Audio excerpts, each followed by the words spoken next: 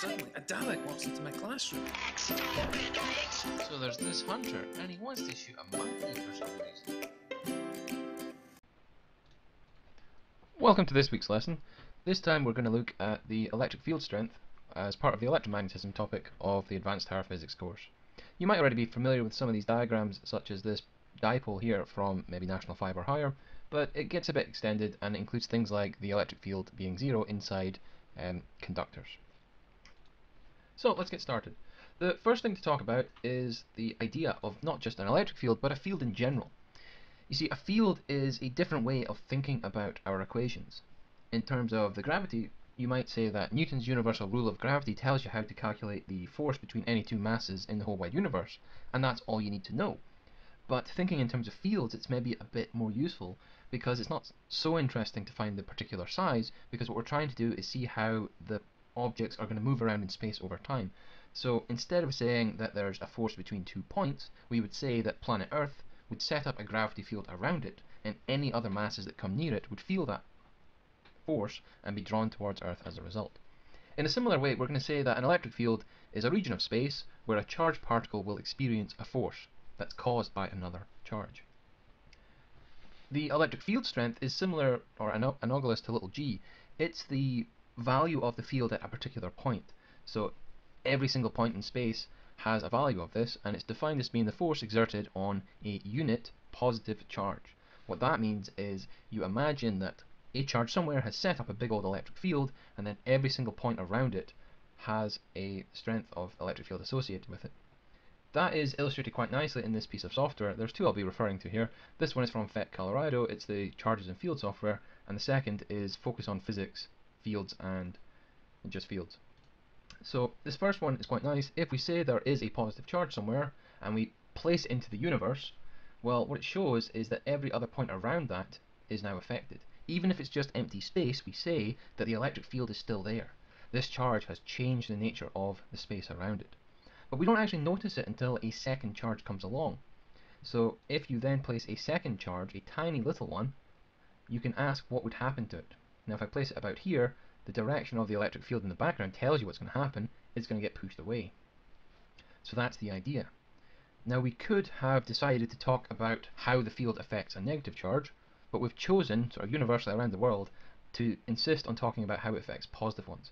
There isn't really much significance to that choice, but it does matter that you are saying that in your answers as well.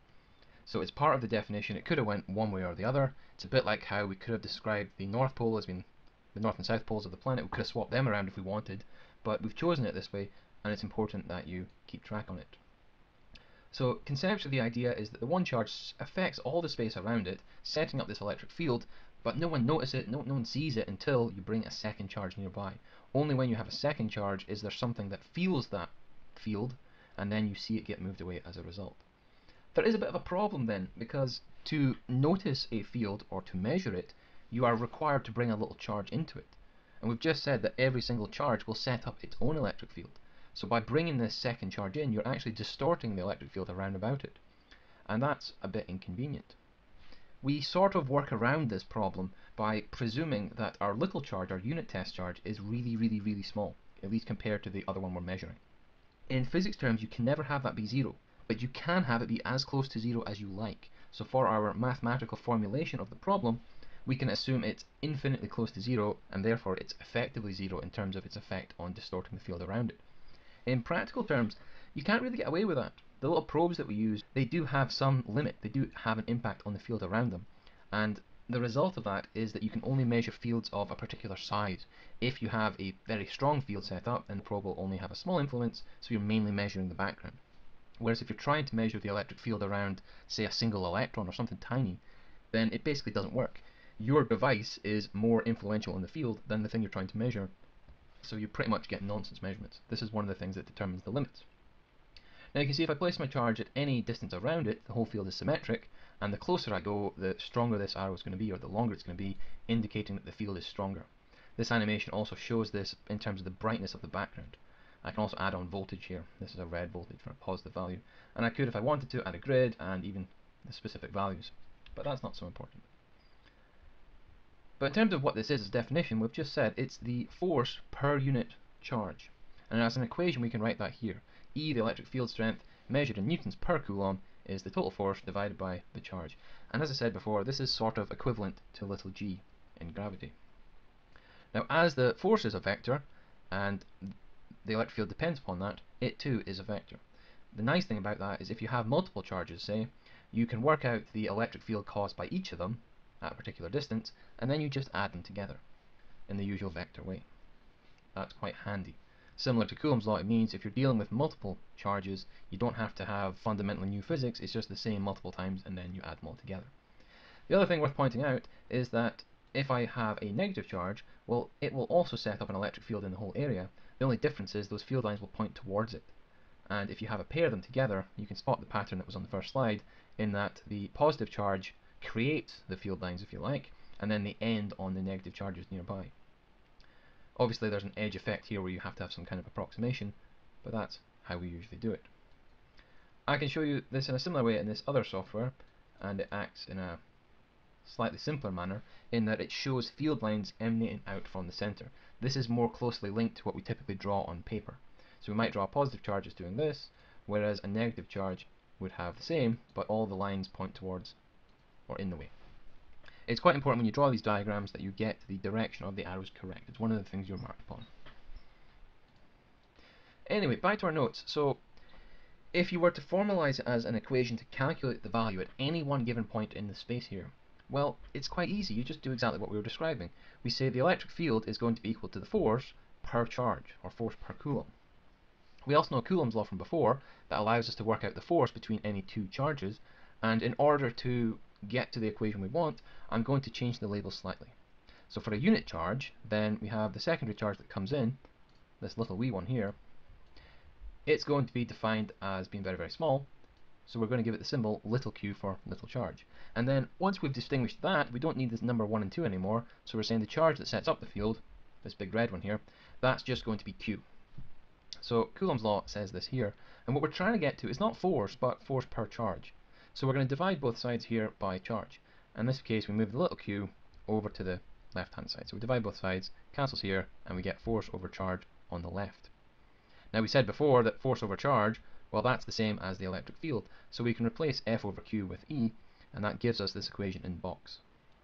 It tells us that the electric field at any given point around a charge is going to be dependent on the charge, multiplied by the constant 1 over 4 pi epsilon naught, and it's going to depend upon the separation squared. So it's an inverse square law similar to Coulomb's law. Now this kind of makes sense. I mean, if the electric field is how much force per charge, and we know the force depends upon the inverse of radius squared, it makes sense that the electric field will do that as well. But studying the nature of this equation, like any inverse square law, tells you some predictions. It tells you that very, very close to a charge, it's going to have a big impact, and then as you move further and further away from it, the influence of that charge is going to decay very quickly because of that inverse square. For example, you can maybe see that in my simulation here. If I have a minus 1 charge over here to the right, and then I say I'm going to add on a much bigger positive charge, so on the left here, well, you might say that only the big one really matters, only the big one's important. But it turns out that round about the big one, it's obviously the most important thing, but near the smaller one, it has the dominant effect. So round the back here, it almost looks as if the field lines are barely affected by this big red one. And you'll see that when I delete it. Near it, it's kind of like this star diagram, which is what we had at the start. So even if there are big sort of charges around, the little ones still have an important influence. It's just local to them. Next to them, they're the most important thing. To give you an idea of some of the questions you might be asked, here's a couple of examples. The first one says that the dome of a Van de Graaff generator has a diameter of 400 millimeters. We are asked to work out what charge must be placed on the dome if the electric field on the surface needs to be a particular value. So 2.56 times 10 to the power of 5 newtons per coulomb. And we're also told it's pointing away from the dome. Now this pointing away bit, that has some significance, because if we had a negative charge on the dome, all the field lines would point towards it. What we're talking about is not a negative charge, but a positive one. So we know that on the dome, we're talking about an excess positive charge, so overall, however the machine works, it must remove electrons from that dome surface. That's part of what we need to know. So in our question, before we've even started, we've figured out we're talking about a positive charge. The equation is then going to help us work out the size of it, how many coulombs, and if you really wanted to, you could then work out how many electrons. A slightly subtle point to note here is we have to think about how we're modelling this. So if you have a sphere surface, then the charges are going to be spread evenly across it, because if, well, they're all going to push each other away from each other, and they're going to try and spread out as evenly as possible. Our equation doesn't quite work for that though. It doesn't take into account the distribution of the charges in three-dimensional space. That's quite a tricky thing to deal with. But if you're reasonably far away from it, that trickiness approximates quite nicely to just the usual thing we talk about, which is one charge at the centre, and it's just one big charge, and we're only interested in being slightly further away. So we're going to treat in this question, we're going to simplify and assume that a sphere with charges on the surface is the same as the same amount of charge all sitting at the centre as a tiny little volume. It's a bit of an approximation, but it's all we can really do. Now you might ask, well, how far away is the surface from the centre? It's not the diameter, it's not 400. It's going to be half of that. It's going to be the radius, which is 400 millimeters or 0.4 meters over 2, so 0.2 meters. That's the value we need to put into this equation. It's quite common for people to make mistakes with the units, or indeed to forget to square it. The value we're given in the question, it says the E field at the dome surface has to be this. And then people tend to be quite bad at guessing which value it is. Is this a force? Is it a charge? Is it an electric field? Is it a potential? The units are one clue, and it is also specified in the question. But this one here is the electric field value. So we have E and we have R, so we're going to use both of them to find Q. Now I've chosen to break from the usual higher tradition of writing the equation, substituting numbers, and then rearranging, and I've chosen to rearrange first. At an advanced higher level, it can sometimes be helpful, particularly if you're going to use an equation multiple times for multiple parts in a question, to do all the algebra once in terms of symbols, and then for each particular part you just put in the values you're using. To be honest here though, I just did it out of habit. But in any case, you have an equation in terms of Q, you substitute in the values, don't forget the square, and then you work out the final sum. It turns out to be 1.14 microcoulombs. Do note, I've made a bit of a lazy mistake here. I've approximated 4 pi epsilon naught as being 9 to the 9. It is better practice for you to actually put the value of epsilon naught in here, because if there are any mistakes, doing the proper substitution will allow you to earn the mark for that before committing to the rest. And particularly 9 to the 9, sometimes there are errors in the third decimal place, or the third significant figure, which can affect your final answer. And the markers are not very sympathetic to people who choose to be lazy. It's a bit of a shame though, because it is a bit of a mouthful.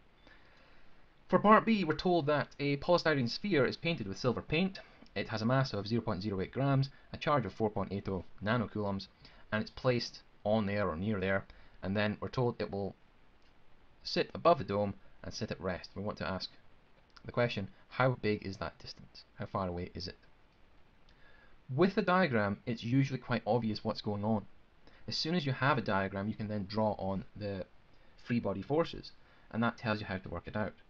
Any object that exists has a weight sitting here on Earth, and if this thing is going to hover, something has to be opposing that weight, something has to be balancing it, and obviously in the context here, that's going to be the force caused by the electric field on the Van de Graaff dome. And that's the start of our solution. Many pupils really puzzle over this when I ask them in class, and they really struggle to find the solution, typically because they don't start drawing. As soon as I give them the diagram, it then typically falls into place. The other thing that students tend to avoid is starting with a statement like this. This is quite a key piece of working, and it's actually the key bit of thinking as well. Once you know it, then sure, it's obvious you don't really need it, but it's very helpful to write it down. What I'm saying is, at rest, the downwards weight equals the upwards electric field force. I can then substitute in for each of them. Weight is equal to m times g, and then the electric field force is equal to what's Coulomb's law really, which is 1 over 4 pi epsilon naught multiplied by the charge on the sphere times the charge on the dome from part A, and then this R value is the separation. We have a whole chain of numbers here. I, for whatever reason in the past when I made these notes, chose to rearrange this and then put it all into my calculator. I can't really recommend this. Rearranging with algebra has some advantages. Calculating all the values and then rearranging has other advantages. What I've got here is a bit of a mismatch of both of them, and that's not very helpful. The reason I don't like this isn't that it doesn't work just the same, it's because you have so many subscripts and powers and multiplications and squares and so on, that you're almost bound to introduce an error when you start running out of paper. Here this works, but that's only because I've given it the space it sort of needs. In any case, we end up with a value of 0.250 meters, and this might sound a bit strange. Something hovering 25 centimeters above the Van de Graaff dome does seem a bit unlikely. Certainly whenever I've played with these things, you're not going to get that effect. But actually there's a bit of an explanation, and I should have a final line of my working here. You See, this is the distance not from the surface but from the center of the dome where we've modeled all our charge being. The separation between little q and the center is 250 millimeters, but the dome itself before was 200, so this actual separation here is just 50 millimeters or 5 centimeters. This question wouldn't get the final mark without that statement.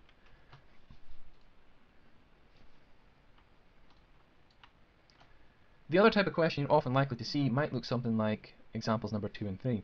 In these questions you have not one charge but a pair of them. This is quite similar to the questions from last week in Coulomb's law.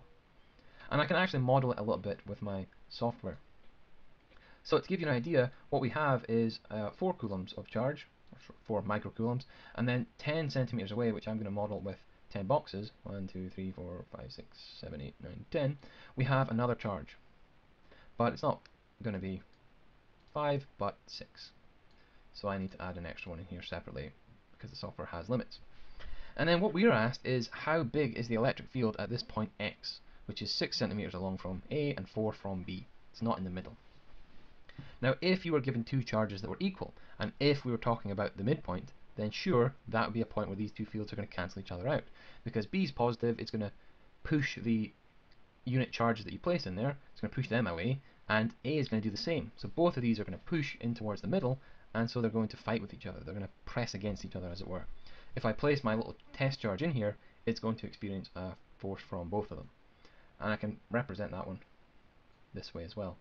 So you can see the charge on the right pushes it away in all directions, and the charge on the left does the same. But in the middle, well, they're kind of opposing each other, and there's actually a little space where there's overall no electric field. This is one thing you're commonly asked to find, and indeed question 3 has exactly that. But you're not always asked for it. One mistake pupils often make is they just presume that's what the question's asking. You can have any value in between here. If you're a little bit off, it can be all sorts of different sizes, and you could, at least in principle, be asked for any of those locations. How we're going to work this out is quite straightforward. We're going to take the influence of A on x, deal with that over here, and then we're going to take the influence of B on x and deal with it separately over there. Finally, you just add the two together. This is a lovely property of all vectors. You can always just work out the individual parts and add them up at the end. This makes life a lot simpler than you might expect it to be. My top tip for all students is just to avoid feeling overwhelmed. Just break it down into the pieces of physics that you do know. There aren't that many of them, so almost any situation that might be strange and unusual is always going to boil back down to some of these examples I'm giving you. Before we get stuck into all this, one of the other top tips is, again, to have your diagram to make sure you've read the question, and then B, annotate it. So here I've shown the direction of the electric field from B on x, and shown here the electric field from A on x, and we can see that they are opposing each other. You might say that since A is the bigger one, it's going to have the dominant effect. That's true. It has a bigger charge, therefore it's going to be greater, but the distance is also a bit bigger. So actually it's going to have a smaller influence. And to work out, or to guess the value at x, is it positive or negative, it kind of depends on which of these effects is most important. Because we have a symmetry in the numbers here, we can actually look at that in detail. Charge A is 1.5 times as big, so at the same distance it would be 1.5 times as strong. This distance here is 1.5 times the distance from B. Now if you were taking a naive approach, you might assume these effects cancel, but it doesn't here because of the square on R, and it actually becomes the case that this effect dominates, and A is actually the weaker of the two fields at this position. But in any case, you don't have to predict everything. You can just take the equation, substitute in the numbers, and work out the final answer. Do that for both of them. We know this one is pointing to the right, this one is pointing to the left. After that, you need to combine the two together. It doesn't matter how you add them, but just to end up with positive numbers, for me at least, I would always take the large one and then subtract the smaller of the two. So I know these fields are fighting with each other. Big one take away small one gives me the overall result. And then using my diagram and these numbers, I think about which one's going to win. 15 to the right and 22 to the left. Well, the left force is going to win, or the left electric field, so that's my overall direction. I should note, as I said before, there is a sort of point right in the middle here where it has a zero value, because these two charges kind of, this one pushes that way, this one pushes that way, and if you are anywhere along this line, you're going to get pushed towards this balance point, this equilibrium, where the impact of both of these forces, or both of these fields rather, is going to be equal. But this is actually an unstable equilibrium line. You see, if you're sitting at this point perfectly on there, then sure, you're fine, you'll stay there. You're not going to move left or right. But if you get nudged by a little bit of thermal vibration or just the size of the object itself, if you're just a tiny bit up above this line or a tiny bit below this line, then there's going to be a component of the electric field that pushes you out. In this case shown here, it's pushing up slightly. And then a second or two later, that's going to mean you move up more, and now the electric field gets stronger, so you move even faster. And long story short, if you're very close but not exactly on this line, you're always going to end up getting shoved out. So in real practical terms, you'll never actually find any charges on here. It's a bit like finding a huge boulder balanced very, very precisely on the very, very tip of a pointy mountain. Sure, it's possible it could exist there if you could get it there, but it's not going to happen in nature, and it's not going to hang about for very long.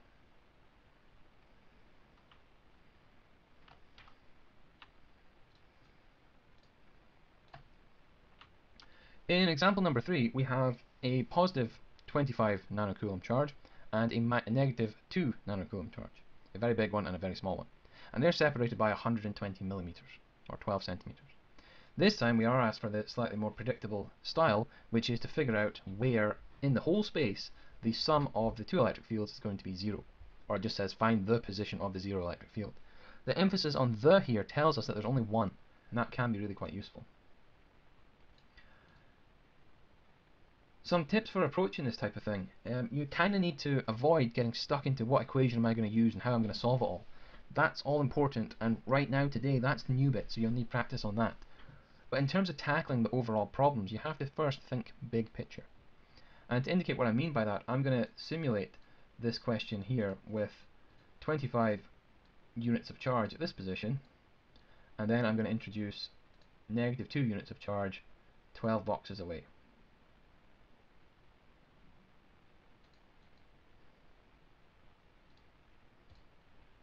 Now this simulation gives us the answer. It's going to be over here, over to the left, same as my notes did. That's a bit of a spoiler. But imagine we didn't realise that. You would have to sort of go through the regions around it and try and rule out places where the electric field can never be 0.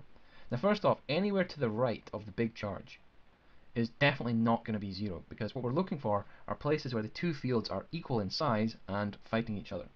Now if you're nearest to the big charge, i.e. anywhere in the right half of the page here, then the biggest charge is going to be the biggest, and it's going to win. The overall influence here is that the negative charge is barely noticeable. It has no influence at all. Likewise, near the regions above it and below it, we have a similar effect. You're closest to the big charge, and it will dominate. It's going to go away. The common presumption is that it's going to be somewhere in the middle, because many questions look like that. But here that doesn't work. You see, the big positive charge is going to push all of our unit positive charges away. So the direction is going to be in the middle here towards the left, and that's what you see in the simulation. And if you now look at the negative charge, well, its role is going to be to pull positive charges in towards it. So in the middle region, if I place a little charge here, say, it will get pulled towards the left because of A. So in between A and B, both of the charges actually work together. Both of them shove to the left. And then if you look at the above the line situation, well, charge B might try and shove them away, but as soon as the unit charge gets far enough away from B, well, A is going to sort of grab onto it. As soon as you get closer to A than you are at B, the negative charge will pull it back in. So there's this whole zone around A, and in between B and A, where you end up is landing on A. That's because any charge placed there eventually ends up close enough to A to get pulled in. And this kind of rules out everything to the right of B and everything in the middle. The only place where you can have the charges that are, the electric fields oppose each other is to the left of charge A, in this zone.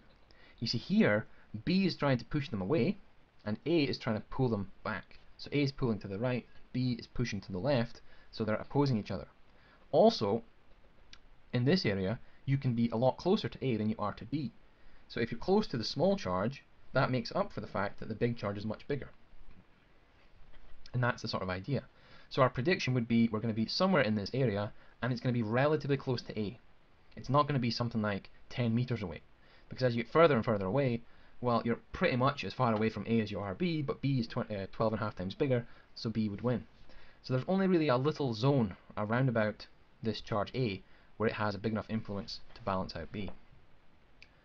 Formalizing the working here, we're going to say for the overall electric field to be 0, we want electric field A to be equal in size to electric field B. We're then going to use the electric field equation from before and substitute that once for charge A at distance RA and charge B at distance RB. So that's the two halves here. The same symbols but different subscripts. We can then be a little bit clever. We can say that the 1 over 4 pi epsilon naught is going to cancel out on both sides. And then we can also rearrange a little bit in order to get a flat equation here. And finally, we can substitute in the values of the charges. Charge A was equal to 2 nanocoulombs, B was equal to 25 nanocoulombs. I've saved us a bit of grief here by just dropping the nanocoulombs because they appear on both sides of the equation. So it's going to be a common factor here. That means we don't have to bother with it. There is a bit of a problem from this point though. We have an equation with two unknown values, and we can't solve that. It's always impossible, unless you know something else about the situation. And this is a very common thing to come across at advanced higher level. You'll know something, and you'll process the working to a certain point, and then you'll get stuck with two unknowns. That's why I've included this example. Whenever you have this situation, the answer is going to be simultaneous equations from National 5 Maths. And you can end up sometimes where you have two complex ones where you're solving them with the various methods that they used, but here, almost always in physics, the substitution method is going to work just fine, and it happens to be the simplest. In our question here at the start, we had the value of the separation, which was 120, and I separately introduced myself these two distance labels. RA is this size and RB is this bigger one. Now the reason I drew that on this diagram is for this line of working here. If I was doing this in an exam, I would be drawing this diagram just as a matter of cause. I always draw my diagram, and that way when it comes time to figuring out what's going on, I have a fighting chance of doing it. I make sure I copy the right data from the question, and I have it set up to keep me right. I only have to look up the page rather than back to my question paper. And here you can hopefully visually see that the value of RB is going to be the separation plus the value of RA, whatever that might be. Now I don't know RA, but I do know how these two link together. RB equals 0.12 plus RA. And this allows me in the equation just down here to replace RB with number plus RA. That doesn't completely solve it, but it does turn an equation from having two unknowns into having just one, and that is a good starting point. I should say in the previous line, I took the square root of both sides in order to simplify things. From this line on, it's really quite straightforward. It's just basic maths, really. We apply the 2 pi to the root 2, to both the values inside, and then we do a subtraction. 5 RA take away root 2 RA is basically 3.59 RAs, and then you divide both sides by 3.59, and finally solve. The answer turned out to be 0.047 meters. Quite often people stop there though, and that costs them marks. Again, remember, the electric field is a vector. It requires a direction. And anytime you have a direction, you also kind of need to define an origin. We know it's in this location here, but you could talk about it being defined from B over to there, but it makes more sense to probably talk about from A. So you need to specify that. Working backwards, I'm starting at A, I'm going to the left, and I go by 0.047 meters. That size there. That's the position where the electric fields are equal to 0.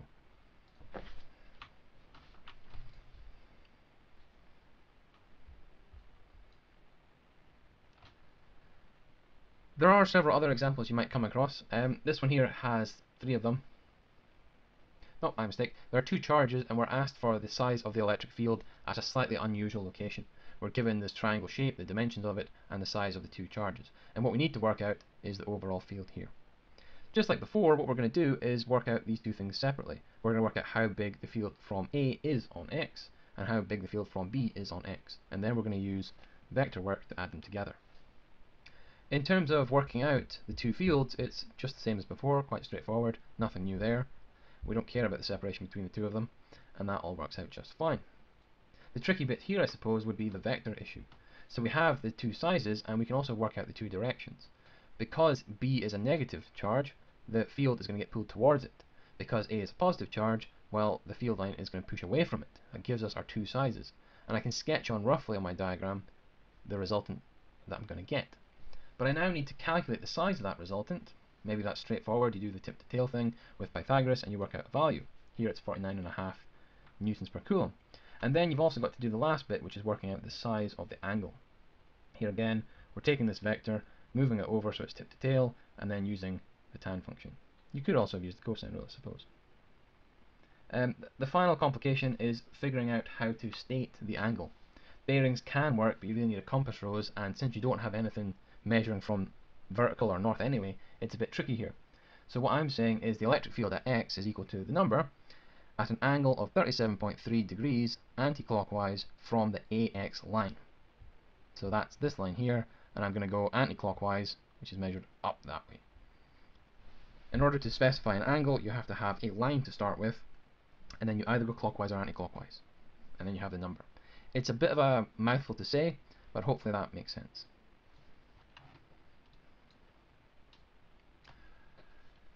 Example 5 has a pair of spheres now, and there's a bit of symmetry in this problem. You have two metallicized, that means spray painted presumably, or coated in tinfoil spheres with a mass of 0.2 grams. They're both hung on threads, they are half a meter from the mounting point, and they are initially touching and uncharged, so they'll hang straight down. We then charge them up. Once they're charged, they will both have the same charge, and they will therefore repel each other. And you end up with this situation here. We are told the size of the separation between them, and it turns out that's enough to work out the charge on each sphere. This is quite clever if you think about it. You take any two random spheres, and all you really need to know are some things you can measure with your ruler and the mass of them. And from that you can measure, or at least work out, the charge. That's quite clever. This is going to be an example of simultaneous equations, which is a little bit more complex. So first, before we get stuck into working, we need to try and arrange things into a familiar way. We have to work out the different forces that are playing here. We take this diagram, note the symmetry, and always, if you have a symmetry, it's usually a good idea to split it in half. So we have this angle here from the center line, and we know the hypotenuse is 0.5 meters long, and the separation along the bottom is going to be half of 100 millimeters, which is 50 millimeters, or 0.05. That's one thing we know. We also know that the electric field force is going to be along the line between them, that's the horizontal line, and the weight is going to be vertically down. These are the two forces that pull on that thread, and together they're going to pull in this direction indicated here, parallel to the thread. The reason the ball isn't going in that direction is because the thread is going to pull back. There's going to be a tension in that thread which is going to balance out those combined forces.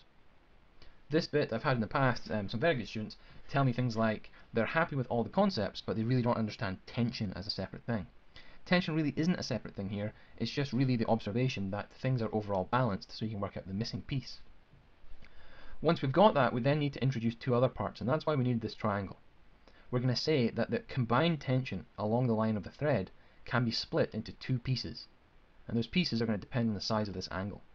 There's going to be a horizontal component to the tension and a vertical component, and we can work out each of them using the usual thing from higher, where we take cosine of the angle is opposite over hypotenuse, or adjacent over hypotenuse, rearrange it all, and the vertical component of the tension will equal the total tension times cosine of the angle, and likewise for the horizontal part. We then have two forces acting in the horizontal direction. The electric field pushes us to the right, and a component of the tension pulls us back to the left. Those two are going to be equal in size. In the vertical case, we have the vertical component of the tension opposed by the weight pulling it down. And this is going to formulate the start of our calculation. So you'll always pretty much have forces in equilibrium if you can build a thing and look at it. That's kind of a requirement for you to look at it, because otherwise it would change all the time. So this statement here says at equilibrium all the forces are balanced in both dimensions. Horizontally and vertically we can analyze the situation as I just described, and then you can work out an equation. What I'm saying here is that the force due to the electric field is equal to the equation from before, 1 over 4 pi epsilon naught times the charge over r, and in this case we have it being equal to the component of the tension. You might ask, why is q squared? Well, this is because it depends upon the charge on both spheres. So this is Coulomb's law really. And if both spheres have the same charge, well, it's q1 times q1 really, which means q squared is just a bit simpler. In the vertical case, I also know the weight. It's equal to mg, and that allows me to have two separate equations. Now both of these are going to depend upon theta. That's going to be my link. They also depend upon t, I suppose, but I can't measure t. And finally, there is only going to be one unknown left. It's going to be this value of q, because I know the value of r, I know the value of m, I know the value of g. This next step can often be confusing. What I'm saying is I'm going to divide equation 1 by equation 2. So on the left half you can see here it's the left half of equation 1 divided by the left half of equation 2. And then on the right what we have is the right half of equation 1, that's kind of that bit, and then divided by mg. Sometimes people really struggle to see why this is allowed, why that's okay. Well, you can think of it, if you like, as two steps. You can say, take this equation and divide both sides by t cosine theta. And that's all fine, and you get this lot, but instead of mg it would be t cosine theta. After that you just say, well, I know that t cosine theta equals mg, and you can swap it out. An equal sign means these two things are equivalent to each other, they're the same. So when I divide this equation by t cosine theta on one side and then mg on the other, I am doing the same to both sides of the equation because those two things are equivalent. To deal with the fact that we have two thetas, and well, first of all, the two t's are going to cancel, that gets rid of those, and then we have two thetas, and you might want to merge them. That tends to make things a lot easier. What I'm going to use is the trig identity. Sine theta over cosine theta will be tan of theta, and that reduces down the complexity here. And next I'm going to substitute in all the values that I know. Do note here that the value of r is the full 0.1 meters, not this half value that we had there. We still have two unknowns, theta and q here. What we need to work out is the value of this angle. We could have done that at the start, we didn't, but we could. We could take the hypotenuse value and the opposite and work it out. There's a bit of a simplification in here. I'm saying for small angles, particularly in radians, that tan theta is pretty much the same as sine of theta, which is pretty much this value, which is 0.1. And then I've swapped tan theta for 0.1. But if you really wanted to be more exact, you could do the sum with here to work out the value of theta using the sine function and then substitute it into the tan value. A little note on the algebra, I suppose, here. I'm saying tan theta is equal to 0.1, and there's another 0.1 squared here, so when that comes up, I end up with 0.1 cubed, and you have to just be able to process quite a lot of algebra, really. And then you do all the sums, you get this value. That would be for q squared, so you need to square root it, and you find 14.8 nanocoulombs is the value. That's quite a tricky question. Consider that long-term training for really quite difficult problem solving. It is something that will come up in other units as well, this style of analysis, so it's worth studying in this context. It's mainly in the rotational unit, to be honest, though. The next part of the course is charging a conducting sphere by induction. You'll be familiar with charging an insulating rod with a duster from earlier parts of your scientific studies. Here we have a negative one, but the same process works for a positive charge too. So we have our conducting sphere on an insulated base that just allows us to handle it without affecting it, and then when we bring in this negatively charged rod, it will cause all of the other charges on the surface of the sphere to move around. You see, these negative charges have created an electric field, and when that gets placed close to the surface here, the electrons on the surface feel that electrostatic repulsion, and then they will move away. If you ground the rod by touching it, those charges will actually move into you. They'll move down through your finger, through the floor, and off the ground. You then stop touching it, and then you have diagram number 3.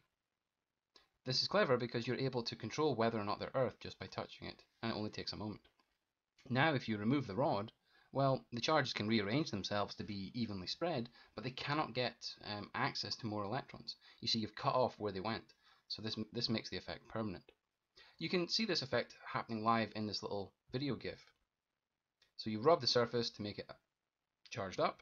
You bring the conductor in by holding the handle, ground it, and then you can pick it up and transfer some charges onto one of these spheres.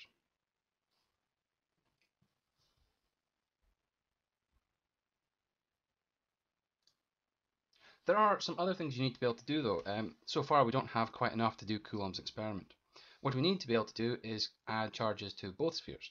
And one way to do that is, well, you have one of them, and then you bring a second identical one in and just momentarily touch the two together.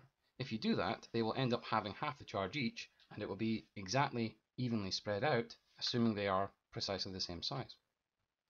This same effect allows you to control how much you have on each one. If you start off with a big charge on it, you can then half it and half it and half it again as many times as you like.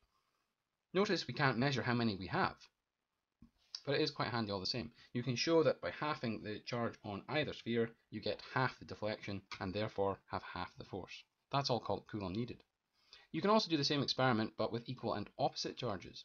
If you start off with a pair that are touching, when you bring the electrostatic rod in, it will cause the electrons to move from one onto the other. You don't need to ground this time. Here all you do is separate the two by moving them apart, and then when you remove the rod, once again the negative charges cannot get back to cancel out the positive ones because you've no longer got them linked. Many pupils find this topic to be quite confusing. I highly recommend this video here. It's from Delta Step on YouTube, and it goes through not just this process in detail but also the next part of our lesson. It takes a bit longer though, so I won't describe it to you. Now, if you have a conductor, by definition, the electrons inside are able to move around, and this has an interesting consequence when we consider what happens to the electric field. You see, if you have an electric field inside a conductor, well, it's just about impossible. Because anytime you have that, you have charges in there, and the electric field that exists will cause them to move. So this will keep on moving and moving and moving and moving, and it will only stop once there is no electric field on the inside. You see, on the inside of the material, there is no way you can have an electric field in any direction without causing charges to move. There is, however, one place you can have an electric field. It's on the surface. But again, in that place, it's actually quite constrained too. So if you imagine all these electrons together, they each have helped set up a nice big electric field that's going to affect this guy right here. Now, if they were overall pushing slightly round this way, well, it would move that way, or round that way, it would move down the way. Over here, it would move over there, in the way, it would move in the way. They can only push this electron in one direction, and that's the direction that it can't go, exactly perpendicular to the surface. You see, if you push away from the material, it might like to go that way, but it can't because it can't travel through the air. This works for negative charging, this works for positive charging, and it works for solid conductors as well as hollow ones. We can demonstrate this in a physics lab quite easily. You take a Van de Graaff generator and you have an insulating cup or bucket. In there you pour something like maybe polystyrene beads, or the video clip I found on YouTube was with Rice Krispies, and when you charge it up, the charge accumulates on each of the Krispies in turn, and then they repel each other. Because they're nice and light, they're relatively easy to throw away, so they fly away one by one, taking some of the charge with them. Now, I don't have a video clip of the next result, you'll just have to trust me. If you do the same thing with a metal cup, the Krispies just stay put. It is not possible to charge them up because this effect prevents any charges moving around on the inside. You see, a metal container will always have the charges accumulate on the outside. The other thing to look at is if we have a set up electric field. This case here has a pair of parallel plates, and you'll know from National 5 or higher that when you have that, the electric field on the inside is called a uniform electric field. That means each field line is parallel to each other and evenly spaced. If you place a conducting surface into that field, well, you get this effect shown in this diagram. The field lines cause any positive charge on the surface to move around. Now, the movement of a positive charge doesn't actually happen in practice here, only the electrons are free to move around, but mathematically the process is equivalent, and it's just easier to talk about that due to the convention of the field lines. So if I have this sphere here, normally I would have a positive and negative charge here. The field lines are going to cause the positives to move away from that position, or you can indeed think of it as the negatives here pushing the negatives away from there. In any case, you're going to distort the electric field close to the conductor. That's one of the effects that it has, because always the conductor will have no electric field on the inside. This is actually really quite handy for something called electrostatic shielding. If you didn't have this, you wouldn't be able to protect ourselves from electrostatic shocks. We're relatively robust apart from in cases of lightning, but if you have something like a Hoover going past a TV or a phone, it would actually be a real problem. You see, anytime there are large currents, you end up with large electrostatic forces because you have the electric fields. And if you weren't able to protect from that, it would be a real problem. It turns out all you need to do is place a conducting box or sphere around anything you want to keep nice and safe. You might see this referenced in spy films and the like, where people carry their mobile phone inside a tinfoil crisp packet to block all of the phone signals from tracking them. This is a real effect, and it genuinely works. It's quite easy to disable even quite sophisticated equipment just with a sheet of tinfoil. It's also worth noting, life lesson, if you ever find yourself in a particularly scary thunderstorm, well, inside a car is a very safe place to be.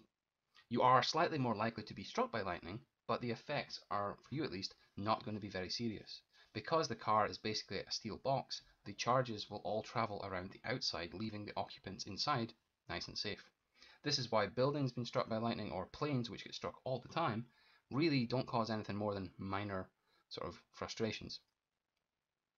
There was actually a magician in the early 2000s, David Blaine, you might know him. He did a very famous stunt where he stood on a podium for 72 hours straight, and he was being struck by multiple very large Tesla coils that were producing very, very, very bright sort of lightning bolts. It was a visually very impressive stunt, but to be honest, it only really worked because most people were ignorant of this effect. A lot of people thought it must be magic to survive the lightning, but he was wearing a metal vest and a metal helmet, and it basically meant that it wasn't much of an issue at all. The doctors actually were more concerned about the ultraviolet light hurting his eyesight than anything else. There are a few video links here. The first one shows a demonstration of Michael Faraday's ice pail experiment. In the early 1900s, he demonstrated this effect with a literal ice pail, which is a big metal bucket. And also there is one for showing the shielding here. This has a Van de Graaff next to a little Benjamin Franklin figure with tinsel attached to the back of his head, and without the cage, the Van de Graaff causes the tinsel to stretch out, indicating he is receiving the electric field. If you put the mesh over the top, then the tinsel will sit down, but it will raise up out from the back of this mesh. This software here is a three-dimensional model of any charges you like. It's the more advanced version. I've chosen not to use it for this video just because it can be quite hard to see what's going on if you're not using it yourself. Last of all, we have next week's homework. Just like anything else, take your time, compare it to the video, break it down. There are only a few things that you can do. You literally only have 3 equations. That, plus a little bit of drawing and some vector work, is all you're going to need. Thanks for listening.